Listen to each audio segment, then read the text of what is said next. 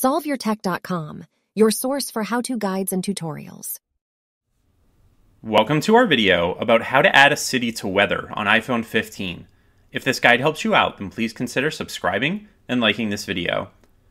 While you might be used to opening the weather app to view the weather conditions in your current location, you also have the option to add additional cities, such as one where you might be visiting soon, or one where family or friends are located. If you would like to be able to add a city to the weather app, then you can do so by opening the weather app. You can then tap the three lines at the bottom right corner of the screen, and then you can tap inside the search field at the top of this screen.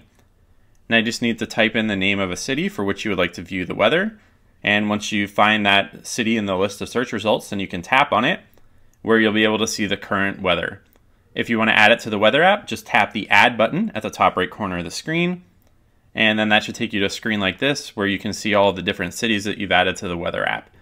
To view weather for a certain city, just tap on that city, and then if you want to navigate between the different cities that you've added to the weather app, you can just swipe left or right on the screen until you get to the city that you would like to view the weather for.